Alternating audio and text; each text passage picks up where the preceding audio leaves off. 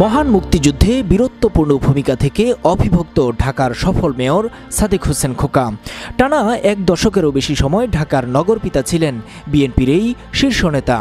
ঢাকার সবচেয়ে জনপ্রিয় আর সফল মেয়রও বলা হয়ে থাকে সাদেক হোসেন খোকাকে।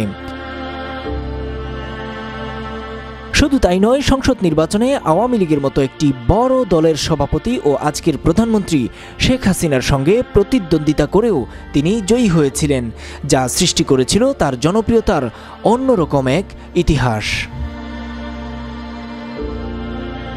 রাজনৈতিক আদর্শ ভিন্ন হলেও সাদেক হোসেন খোকার মৃত্যুর আগে তার শারীরিক অবস্থার খবর নিয়েছিলেন আওয়ামী লীগ সভাপতি শেখ হাসিনা। একই সঙ্গে পাসপোর্ট জটিলতা থাকলেও তাকে দেশে ফিরিয়ে আনার ব্যাপারেও নির্দেশ দেন প্রধানমন্ত্রী।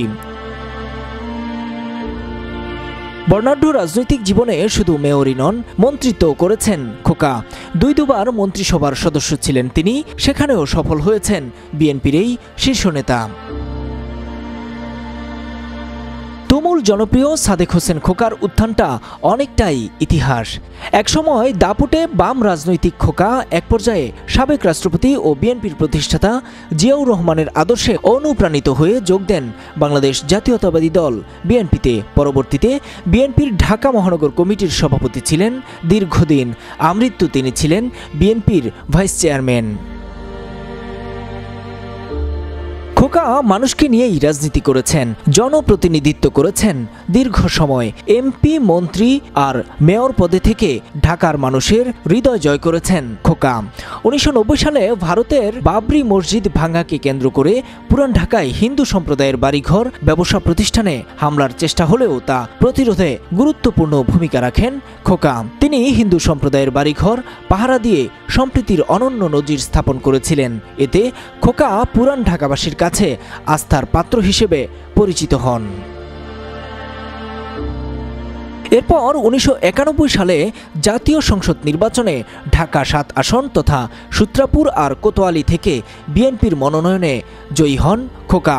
ওই নির্বাচনে আওয়ামী লীগ সভাপতি আর বর্তমান প্রধানমন্ত্রী শেখ হাসিনাকে হারিয়ে তাক লাগিয়ে দেন তিনি।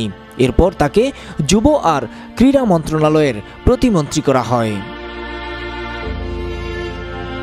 1996 সালের নির্বাচনে ঢাকার 8টি আসনের মধ্যে 7টিতেই পরাজিত হয় বিএনপি, কিন্তু একটি আসনে জয়ী হন সাদেক হোসেন খোকা, যা তার জনপ্রিয়তাকে আরও একবার পরিচয় করিয়ে দেয় দেশবাসীর কাছে। 2001 সালের নির্বাচনেও সংসদ সদস্য নির্বাচিত হয়ে মৎস্য আর পশু সম্পদ মন্ত্রী হন খোকা। পরে তাকে ঢাকার মেয়র পদে মনোনয়ন দেওয়া হয়। তিনি সেখানেও বিপুল ভোটে অবিভক্ত ঢাকার মেয়র নির্বাচিত হন। 29 নভেম্বর 2011 সাল পর্যন্ত টানা 10 বছর বিএনপি ও আওয়ামী লীগের শাসনামলে ঢাকা মহানগরের মেয়রের দায়িত্বে ছিলেন তিনি। সাদেক হোসেন খোকা একজন দক্ষ সংগঠক ছিলেন। রাজপথের আন্দোলনে তিনি ছিলেন অগ্রসেনানী। সরকার বিরোধী আন্দোলনে বারবার মার খেয়েছেন, গুলি খেয়েছেন একাধিকবার। তার রক্তে রঞ্জিত হয়েছে রাজপথ। মৃত্যুঞ্জয়ী খোকা শেষ পর্যন্ত হার মেনেছেন ক্যান্সারের কাছে। 4 নভেম্বর বাংলাদেশ সময় 1:50 মিনিটে নিউ ইয়র্কে মারা যান খোকা।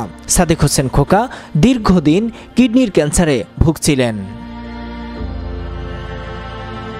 খোকা 1952 সালের 12 মে ঢাকায় জন্মগ্রহণ করেন। তার পৈতৃক নিবাস মুন্সিগঞ্জে। 1971 সালে ঢাকা বিশ্ববিদ্যালয়ে ছাত্র থাকাকালীন তিনি মুক্তিযুদ্ধে অংশগ্রহণ করেছিলেন। বিশ্ববিদ্যালয়ে পড়া অবস্থাতেই তিনি বাম রাজনীতিতে সক্রিয় হন। পরে বামপন্থী রাজনীতি ছেড়ে 80-র দশকে বিএনপির প্রতিষ্ঠাতা জিয়াউর রহমানের গড়া দল বিএনপিতে যোগ দেন সাদেক হোসেন খোকা। রাজনীতিবিদ হিসেবে খোকা প্রথমে বিএনপির কেন্দ্রীয় কমিটির যুগ্ম মহাসচিব ছিলেন। বিএনপি সরকারের বিরুদ্ধে আওয়ামী লীগ সহ অন্যান্য বিরোধী দল কঠোর আন্দোলন শুরু করলে ঢাকায় বিএনপি কোণঠাসা হয়ে পড়ে। এ অবস্থায় খোকাকে 1996 সালে মহানগর বিএনপির আহ্বায়কের দায়িত্ব দেওয়া হয়। ওই সময় পুরান ঢাকায় বিএনপির রাজনীতিতে নিজস্ব বলয় তৈরি করেন খোকা। এরপর প্রতিটি থানা ও ওয়ার্ডে দলকে শক্তিশালী করার পেছনে গুরুত্বপূর্ণ ভূমিকা ছিল খোকার। বর্ণাঢ্য রাজনৈতিক জীবনে মৃত্যুর আগ পর্যন্ত বিএনপির ভাইস চেয়ারম্যান পদে ছিলেন সাদেক হোসেন খোকা।